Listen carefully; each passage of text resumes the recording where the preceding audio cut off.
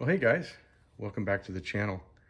I got some really cool knives out here on the board, but the one we're going to be talking about, as you saw in the title, is this Kubey. And the reason why I have these other ones on the board is because when I think about a certain task, which is breaking down cardboard boxes and opening cardboard boxes, uh, these couple of knives are the ones I grab. I like this old timer. It's a variation of the electrician's knife that has a hook bill. And when I, go into tear on cardboard and stuff, this does a really great job. Plus, it's a Schrade, it's an old timer. It's not a very expensive knife. So one that's good for those kind of tasks. We'll go ahead and leave him out here. The other one is the Cold Steel Tough Light. This guy here is, if you really need to bust up a box, this guy is a beast. And I love this knife for that task. Really great. We've seen this guy and that guy in some other reviews, but this one here, let's go ahead and I'll set you up here so you're a little bit nicer. This is a Kubey knife. And this is the first exposure I've had with Kubeys, and I am very impressed. First off, look at that pocket clip. And that is just super elegant and neat. I really like it. I like the back spacer on the back, how that looks. It's just really very well thought out and handsome knife.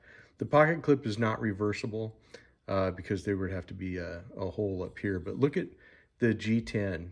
How they did that with the different cutouts and the way that the different layering of it is really neat. And I like how they did their pivot as well.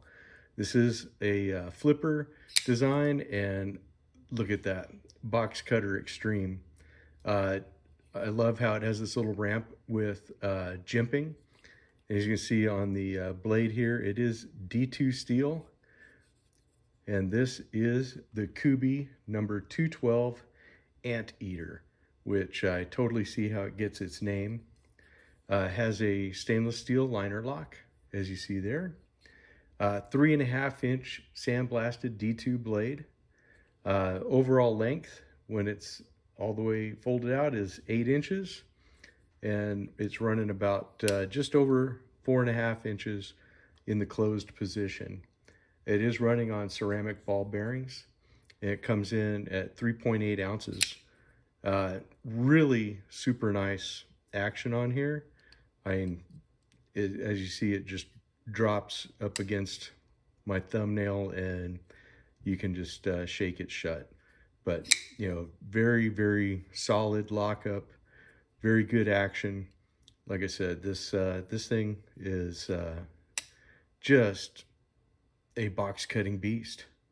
It's really a wonderful, wonderful knife. And I just enjoyed it. This came on loan to me from the BPEX group. And this is just a workhorse. It's really a kind of a different blade shape, because it's kind of a recurve going on there, but one that is definitely good. It's got a flat grind going all the way up here till you get to your swedge. And look at how thick that blade is. It's actually thicker out at the end than it is near the pivot. Really good little chisel point there. This thing is, pretty solid for what it is. And these guys are not all that expensive to get. Kubey is making some of the best budget knives out there, really. Right now, it's them and Sitvian. They seem to be making some really good budget options that are out there. So definitely check those out. Here's your blade centering. It's a little bit off center, but that's okay. It doesn't bother me any. I mean, when it's got all these other attributes, and this is just a solid performer. And I really, like I said, I just love everything about this knife. I love the G10. I see you can get a good grip on here. I love how this comes back at this point. You have a place, if you want to place your little finger down here, you can. You're right up against the flipper.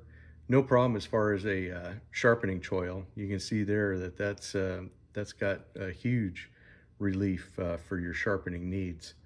And being D2 steel, I mean, it's a really decent performing steel. I like D2.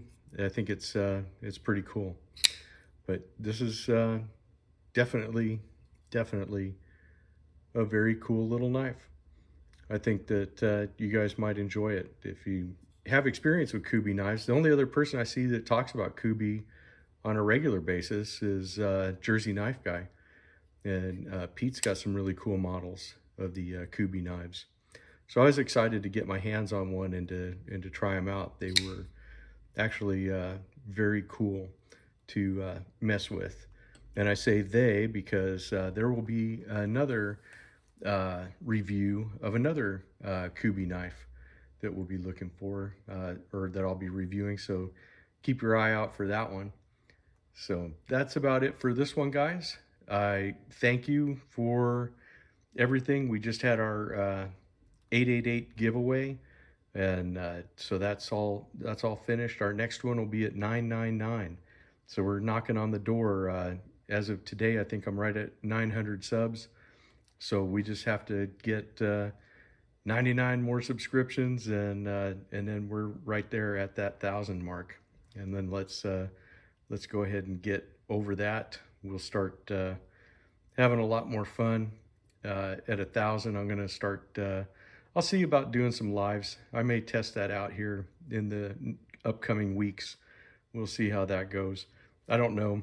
I mean, there's so many right now. I don't think I would do any kind of a weekly show or something like that, because there's just so many. So I'd have to come up with certain things, but you know, also I'll have to see what time zone or what time to you know, do stuff, so that you know, the most of you guys get to participate in the live.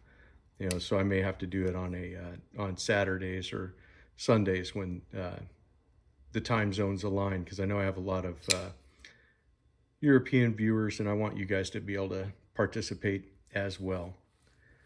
So anyways, that's all I have for this one. This is the Kubey Anteater. If you have any Kubey knives, let me know. Let me know what you like to break down cardboard with, and we'll have that discussion in the comments. I will see you guys in the next one. Have a good one.